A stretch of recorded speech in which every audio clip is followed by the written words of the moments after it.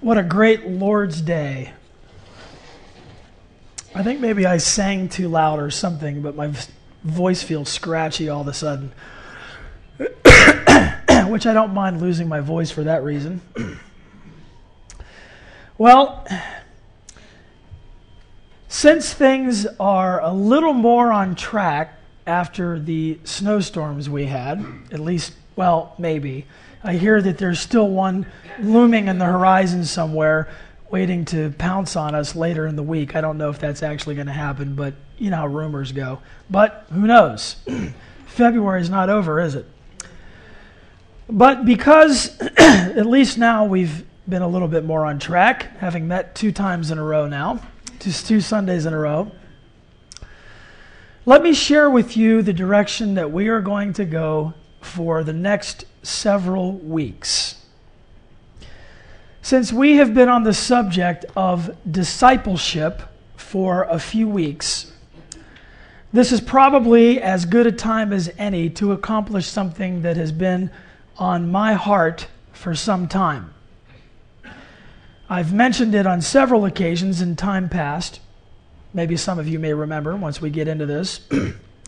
But now I believe it's time for us to go down this path for the purpose of our spiritual growth here at Calvary Chapel of Manassas. We're going to set aside our verse-by-verse teaching through the Gospel of Luke, and we're going to begin a survey on the essentials of the Christian faith. I've been wanting to do this for a while. It's been brewing in my heart. I've talked to some of you personally about it. And today is the day that we are going to embark on this journey. Now, it's probably no coincidence that at this present time, our children are being taught this very subject in the classrooms downstairs. And I believe that our church is in a season right now where this will be very beneficial for the flock. This is an excellent way to supplement and support what we do in going verse by verse through the Scriptures. Every so often, it's good to break up the routine of going verse by verse in order to spend some time working through a particular subject that we want to focus on. Now, at some level, we do this while we're going verse by verse because we'll, in the process of going verse by verse, we'll hit a theme and we'll focus on it for a little while. But now we're really going to hit a theme. We're going to hit a theme in a big-time way. For the next several weeks, we are going to work through, in a systematic way, the essential teachings of the Christian faith. What some people call, what I call, the non-negotiables. And I would like to use 2 sections of Scripture from which to launch from. Both sections of Scripture teach some very basic principles that really get to the heart of why I feel we need to take the time to go through this type of study. The first passages that we're going to look at happen to be the very ones that we read at the beginning of last week. But this time we will be emphasizing a different aspect. These verses provide scriptural support for the need of unity in the essentials of the Christian faith. So if you will please open up your Bibles to Ephesians chapter 4.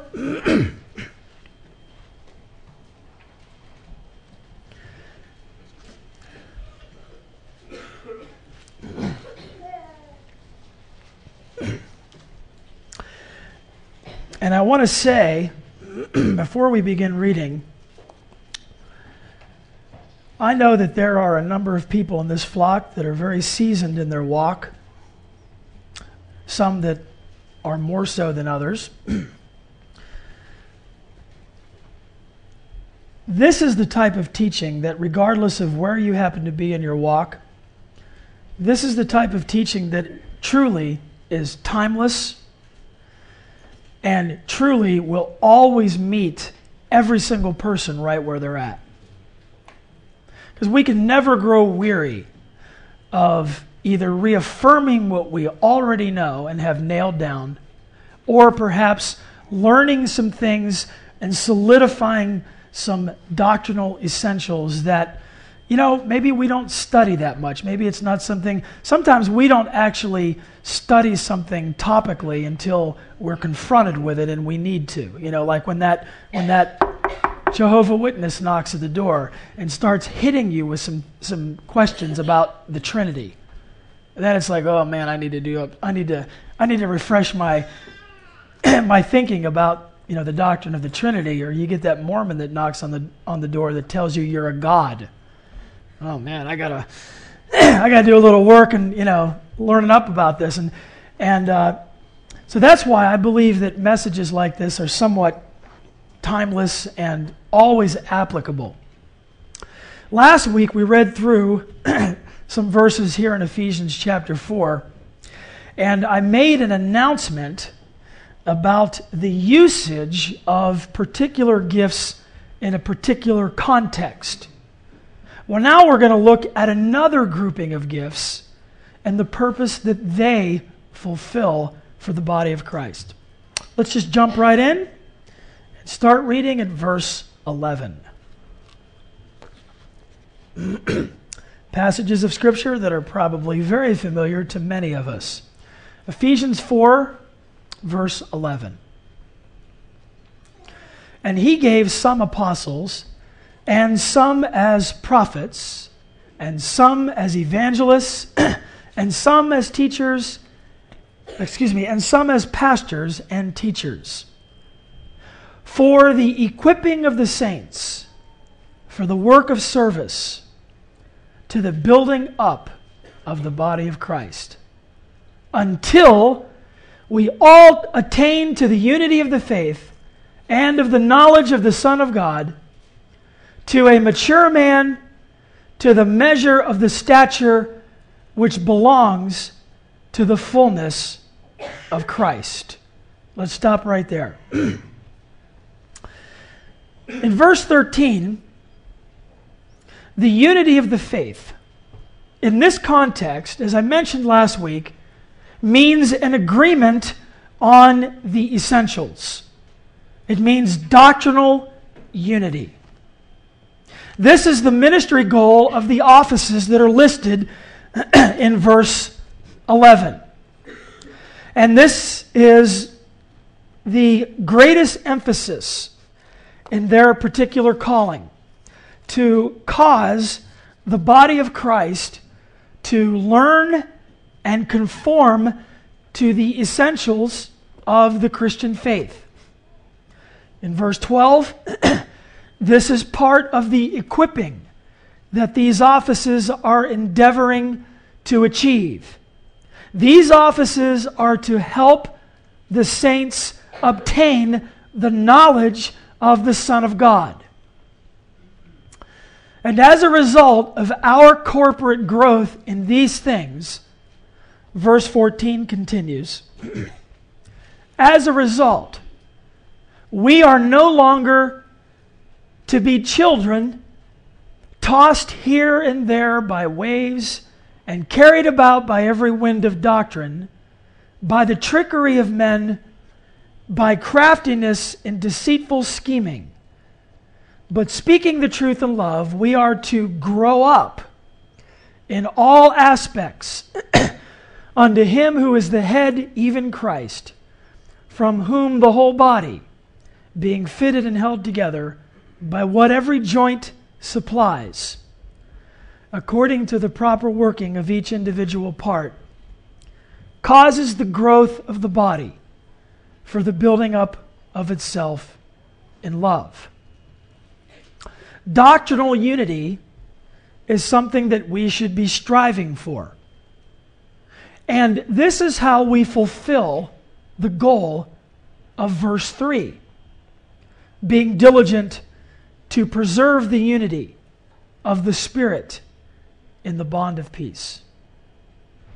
And the goal that is listed in verse 14 is crucial for us to achieve if we are ever going to fulfill the ones that are listed in verses 15 and 16. Amen. If we are bouncing around in confusion over what the essential foundations of the Christian faith are, then how will we properly accomplish the goal of mutual edification?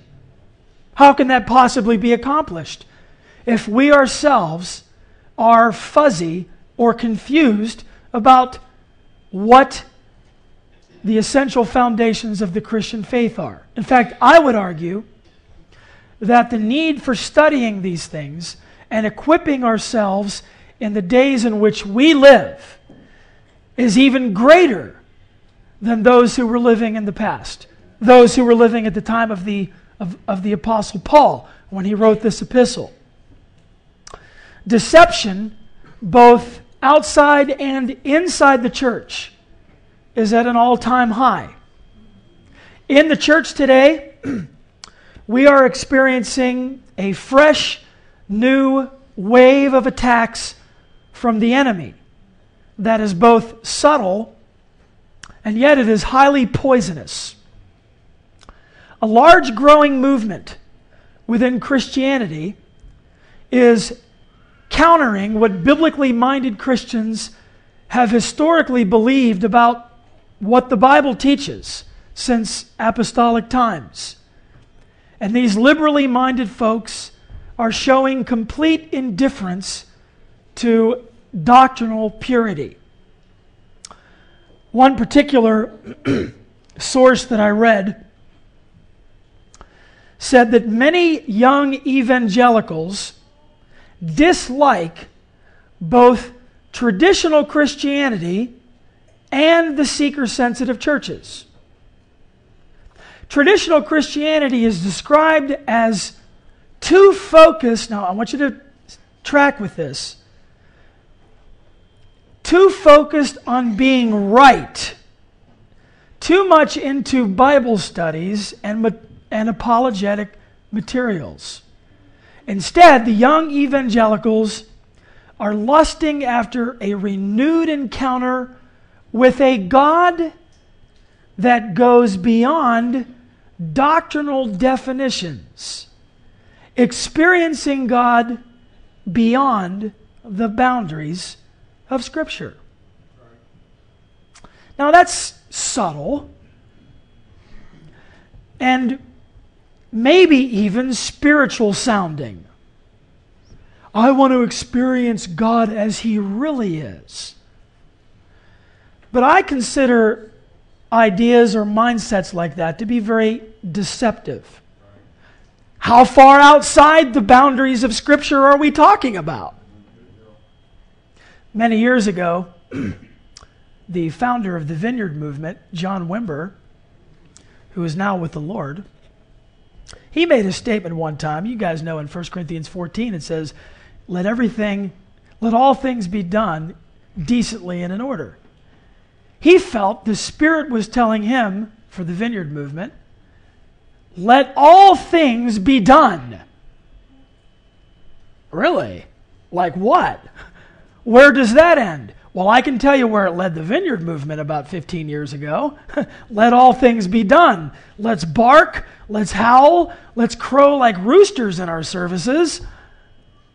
Let all things be done.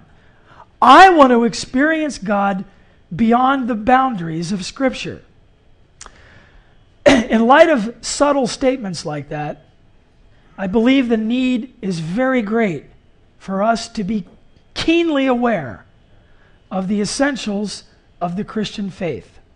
Now, is the goal of achieving unity in the faith unrealistic? Is this really possible? Or are we just swinging our fists blindly into the air? Well, the answer is no. We're not just swinging our fists blindly into the air. And the answer is a resounding yes, that unity in the essentials is obtainable. In fact, it is to be expected. It is to be the natural byproduct of people who are endeavoring to follow the Lord. Turn with me to the second set of passages that we're going to cover today in relation to this topic, the book of Jude. Go to the right from Ephesians to the book of Revelation and go left, one book. Jude's small. If you blink your eyes, you'll pass it. Excuse me. Since Jude is just one chapter. Right before the book of Revelation.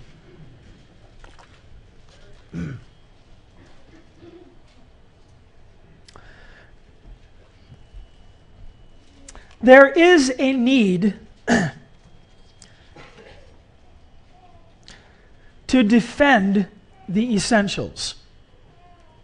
There is indeed a core body of beliefs for us to agree upon and defend. And we need to understand that. There is a core body of beliefs for us to agree upon and which we need to defend. Jude, writing this letter, this very brief epistle, he says in verse 1, Jude, a bondservant of Jesus Christ and brother of James, to those who are the called, beloved in God the Father and kept for Jesus Christ, may mercy and peace and love be multiplied to you. Beloved, while I was making every effort to write to you about our common salvation, I felt the necessity to write to you, appealing that you contend earnestly for the faith which was once for all handed down to the saints.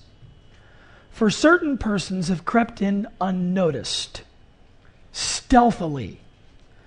Those who were long beforehand marked out for this condemnation, ungodly persons who turned the grace of our Lord into, $5 word here, licentiousness, and deny our only Master and Lord, Jesus Christ. Let's stop right there. Now you can read through the book of Jude on your own, and you can see the power with which Jude addresses the church body, the church of Christ that he's writing to. You can see how powerfully he addresses the issue of these false apostles, shepherds, prophets, what have you, coming in and integrating amongst the people of God, joining them in their love feasts, and bringing doctrines that were contrary to the faith that he says was once and for all handed down to the saints of God. Now, he says in verse 3, it would have been nice, even preferable, to write to you about the common salvation. Common salvation meaning the body of truth that the churches commonly agreed upon. Now, this indicates that already at this time, what the churches by and large needed to agree on, they did. There were essentials or non-negotiables that were commonly recognized. Contrary to many who like to take pot shots at the church universal, the church of Jesus Christ is not living in a state of flux over what it holds as essential. It is not. Don't be thrown for a loop over some of the denominational distinctives that we have in Christendom, as though that means there is no consensus about what the truth is. The true church is in agreement over the essentials. Though we may have in-house debates over some non-essentials, the New Testament is very clear about what the essentials are. Now, I know that there are some churches that are abandoning those, and I understand that. But the New Testament is clear on what the essentials are. There's no fog, there's no fuzz. They're there, they exist, they can be studied, they can be examined, they can be scrutinized, but they are there. Now, we are going to be going the opposite direction that Jude was taking his readers. But I wanted to use this as a point of reference to show us simply that the foundation of our beliefs has already been laid. It is knowable, and defending it is essential. It's necessary. We must defend it. So please keep that in mind. Now, for our purposes, I decided to simplify things as much as possible to make things more accessible. For some reason, it seems like it's much easier to wrap our minds around a teaching called the Essentials of Christianity rather than systematic theology. But systematic theology is exactly what we will be covering. Systematic theology is a process of collecting and organizing various components and or doctrines of the Bible according to their theme.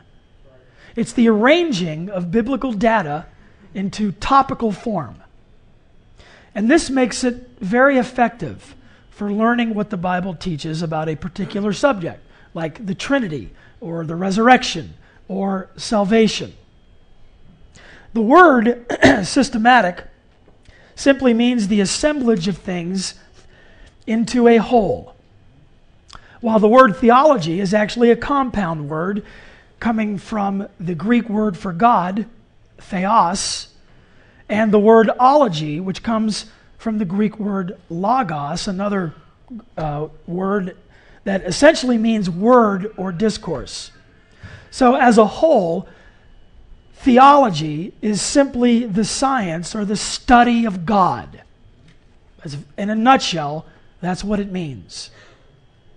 Now let me say up front that as much as we are going to try and simplify this, there still may be some challenging terminology, but we need to step up to the challenge.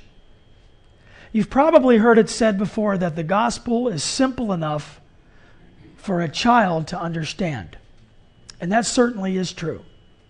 God can reveal himself to a small child. A small child can get saved and can understand and know about Jesus. But eventually, that small child will need to grow up and mature. And as he grows, the limited understanding that he had as a child will have to expand if he hopes to mature. Sometimes in our quest to simplify biblical information in order to present it, we can actually retard people's growth by encouraging the natural propensity that we all have to be lazy. I mean, let's face it. Sometimes when we're pushed outside of our comfort zones, we don't like that. Spiritual depth comes from spiritual meat. And growing spiritually means that we need to be willing to dig and toil and sweat and to allow ourselves to be stretched and to be pulled out of our comfort zones. Sometimes when we listen to sermons and biblical teachings, we will be confronted with terminology that is unfamiliar to us.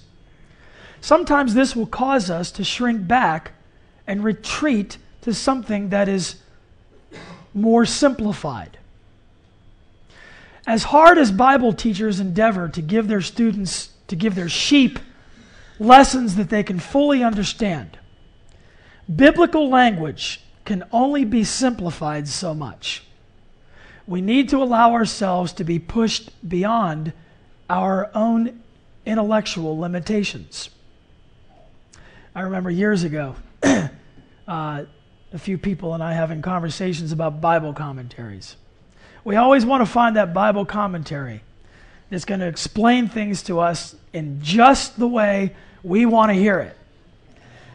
We buy a Bible commentary and there's all these words in there I don't understand. What do? Buy another one? Well, maybe. But how about get a dictionary and look up the words and see what they mean? How about that? How about digging into something that may be in the beginning over our heads and rising up to that level rather than always trying to simplify things so much that we never get beyond the childness of just paddling around in the baby pool. At some point, you just got to jump in and swim, you know? And you know what? Eventually, you'll start swimming, believe it or not. In the course of this study, we are going to interact with some theological language that may stretch us. I will do everything that I can to define and simplify terms. But we're going to have to rise up at some level to these terms and just say, okay, I just need to find out what that means. And let's try not to be intimidated by that, okay? Don't let that cause you to shrink back and think this is something I don't want to be into, because there's just no other way to simplify it anymore sometimes, okay? Now, why systematic theology? Well, what I want to do to kind of move this into the direction we're going to be heading is I want to look at 3 logical reasons why we need systematic theology and how it helps to deliver to us the essentials of Christianity. We may think this is something that is only for pastors. Well, at some level, there certainly are some branches of this study that ministers will need to know more than other people will need to know. That's true.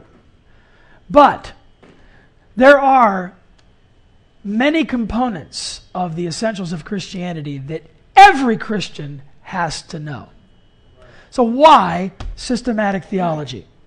Well, number one, systematic theology serves as an explanation of Christianity. Systematic theology is necessary as a researched and studied explanation, as well as a systematic organization of the doctrines that are foundational and necessary to Christianity. As a result of systematic theology, Christians are able to have a clear understanding about the fundamental beliefs of the Christian faith. The Bible, as you well know, was not written in a doctrinal outline. There's not one chapter on the Trinity or one chapter that talks about just the resurrection. Oh, well, there's one big one that talks about it a lot. So it is important to systematize the parts of the Bible to understand the doctrinal emphasis of the entire Bible. That's why, historically, the church has come up with what we call creeds or statements of faith. Those statements of faith or creeds are not meant to confuse people and to cause us to be so jumbled up with Christian red tape that we don't know what to believe anymore. The purpose of those creeds historically has been to define terms, to help bring into visibility what the Bible teaches about a particular subject. Another very important reason why we need systematic theology is it serves as an apologetic for Christianity.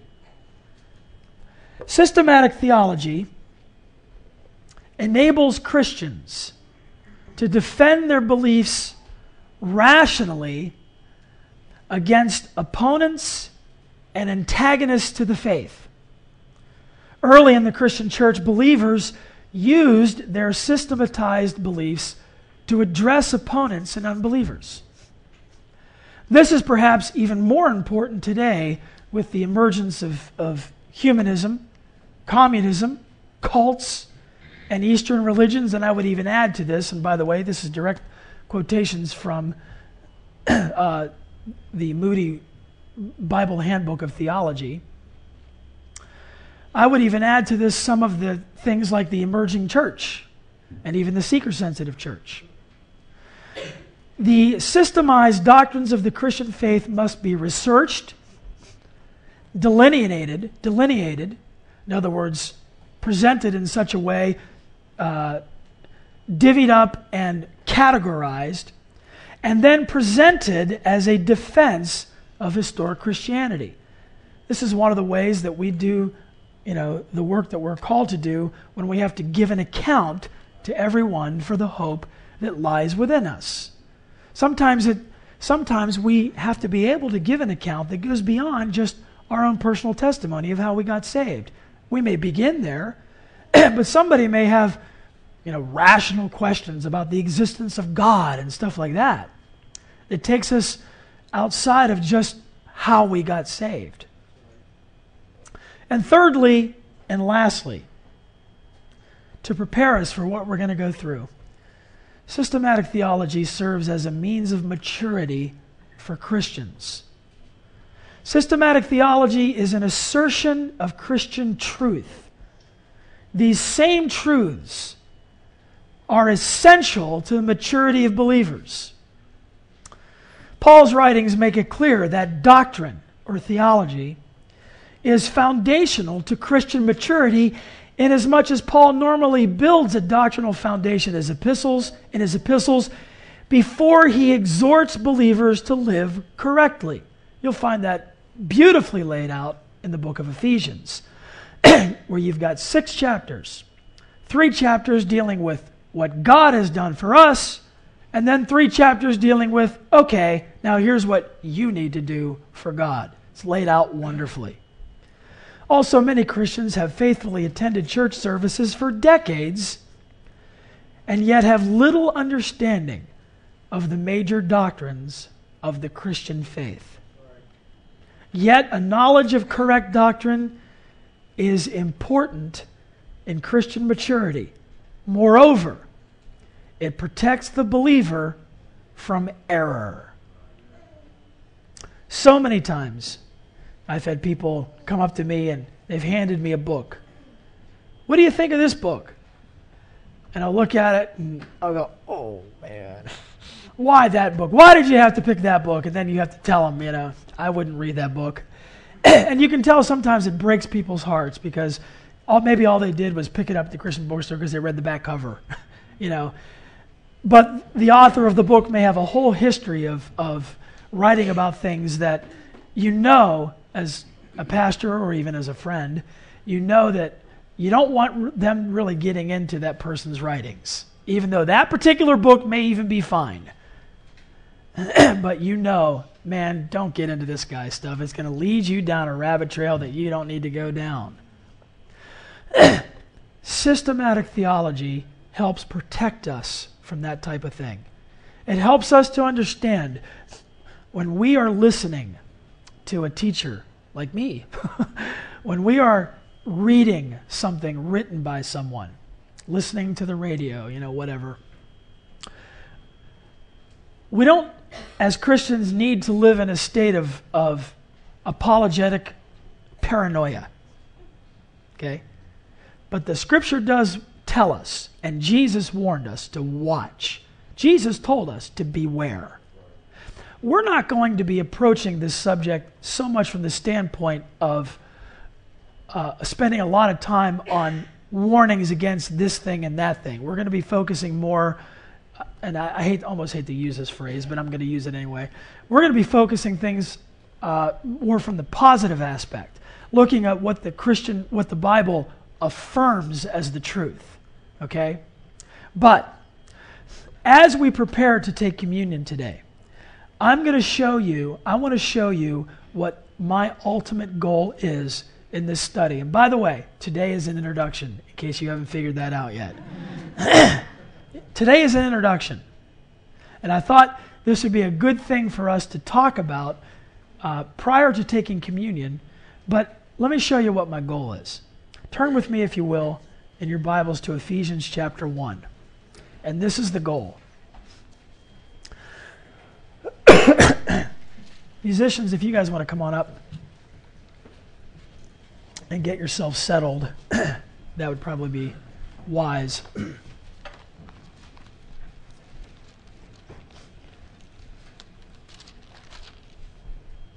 Ephesians chapter 1. Now, remember what I said a couple weeks ago about what we should be praying as a body from Colossians 1. Okay. Ephesians 1 sort of says the same thing, but it just words it in a little different way. Verse 16. Here is my goal.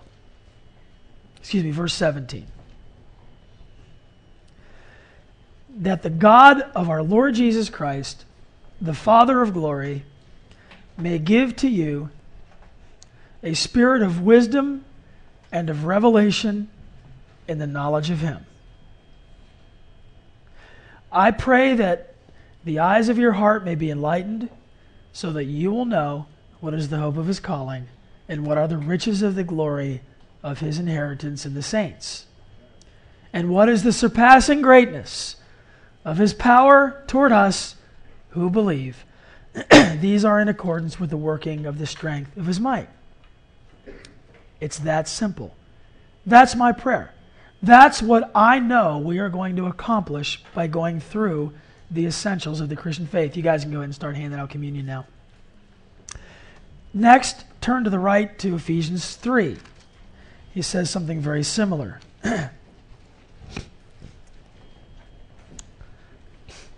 Beginning to read at verse 14.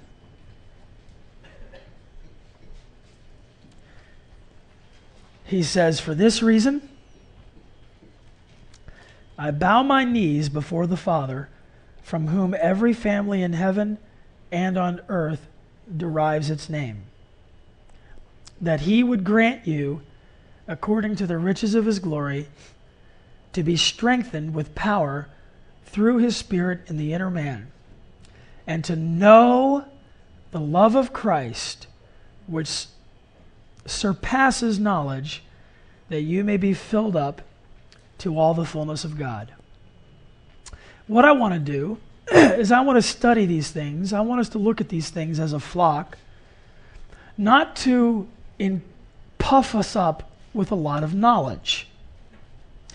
It's sometimes, I believe, inappropriate. I understand when Paul the Apostle was writing to the Corinthians and said that knowledge puffs up, but love edifies. There's a context for that. Sometimes we equate knowledge with a lack of spirituality. But the fact of the matter is, you have to have a knowledge base in order for you to be spiritually equipped. There has to be the knowledge before we can apply the knowledge and turn it into wisdom and live lives that are glorifying to the Lord. So my prayer in the course of this study is to not just make us fat with knowledge, but to equip our hearts with the knowledge of who God is. One of the amazing things about the story of the book of Exodus, I believe it's in Exodus chapter 6, God was explaining to Moses the new way in which He was going to be revealing Himself to the children of Israel as Yahweh, as Jehovah. The Lord had told Moses, I didn't reveal myself to Abraham, Isaac, and Jacob in the way that I'm going to reveal myself to you. I'm giving you a new revelation of who I am. And the purpose of that was to, A, bring greater glory to God, but B, it was to deepen the knowledge that people had of God. Remember, the Bible is God's self-revelation. The Bible is God revealing Himself to us. Some people can study the Bible as a textbook and it not do anything for them, and I understand that. But as Christians, the Bible, we know, is a source of spiritual food. And so to study the doctrinal themes that are contained in the Bible, the effect should be to enhance our growth as Christians. And all of us need to have a good foundation. Every single Christian, at some level, to some degree, should be able to offer up an explanation of why we believe in the Trinity, what the Bible says about salvation, what the Bible says about Christ, the Holy Spirit, sin, mankind. I mean, there's a lot. We'll get into that next week, but there are a lot of subject headings, a lot of information under each one of those headings. But as believers, as we are endeavoring to show ourselves approved unto God, we should be striving for Christian perfection, really. Jesus said, "Be ye perfect even as your heavenly Father is perfect." And of course we can all say, "Well, I'm not perfect." Well, of course we're not. That goes without saying. But does that mean that we just not try? Does that mean that we just sit back and put it in neutral and coast down the hill? No, I think we should keep it in drive and race down the hill. And then can't coast up the hill, obviously. Fortunately, the Lord allows many hills in our lives to keep us from coasting too long. But the Lord wants to deepen us in our knowledge base. He wants to bring maturity to this flock and how we understand God. I believe that Bible translators do a misservice to the church when, in order to create a Bible that is what they may believe they're doing is making it more simplified, Bible translators that try to simplify the Bible too much and do not differentiate between the different names of God, they do not help us in understanding God by changing. When your King James Bible has an all-capped Lord, a small Lord, God, and the reason that is the way it is because there's a different Hebrew word for the word God there.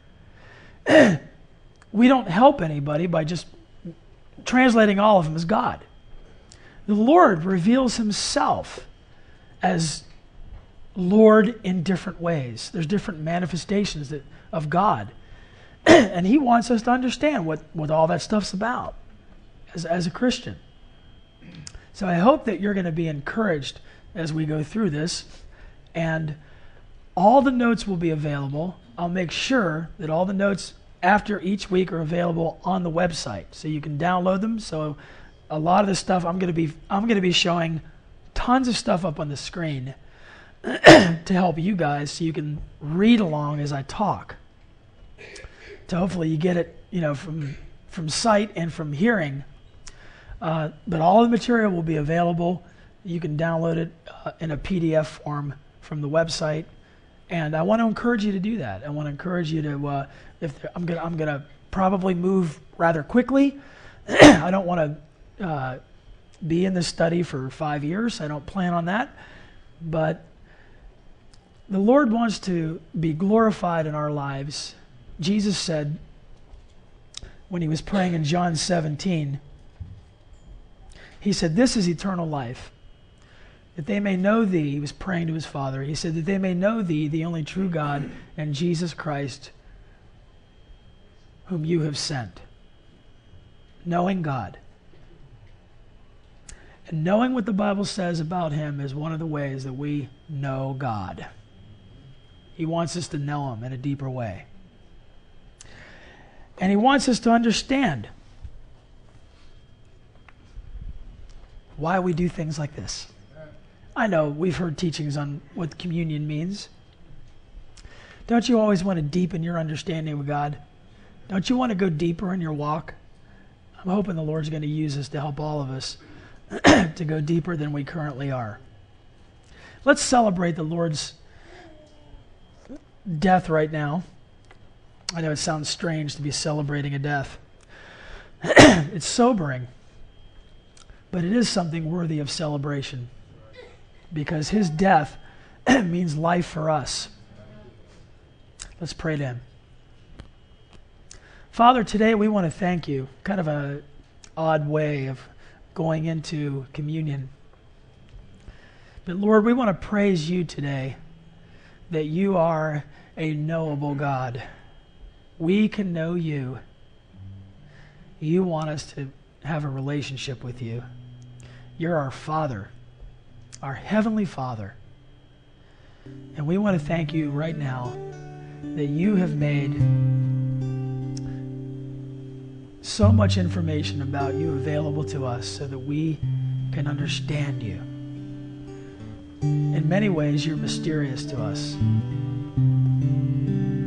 But Lord, all that we need for life and godliness we have contained in the Scriptures. And Lord, we want to go through a brief season right now of digging out some of those nuggets and just chewing on them as a congregation. And right now, Father, we just want to thank you for sending your Son to die for us on the cross. This is the way that you chose to save. And we thank you, Lord.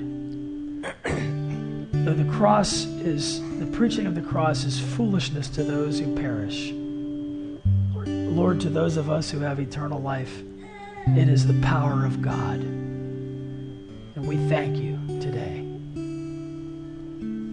Brothers and sisters, would you eat the bread with me and drink the cup? And as you do, give thanks to him. Thank you, Lord. Thank you, Lord.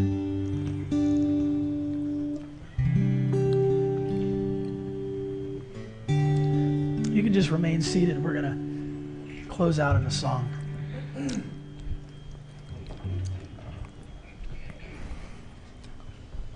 For while we were still helpless, at the right time Christ died for the ungodly. One will hardly die for a righteous man, though perhaps for the good man someone would dare even to die. But God demonstrates his own love towards us, in that while we were yet sinners, Christ died for us. Much more then, having now been justified by his blood, we shall be saved from the wrath of God through him. For if while we were enemies, we were reconciled to God through the death of his Son, much more, having been reconciled, we shall be saved by his life. And not only this, but we also exult in God through our Lord Jesus Christ, through whom we have now received the reconciliation.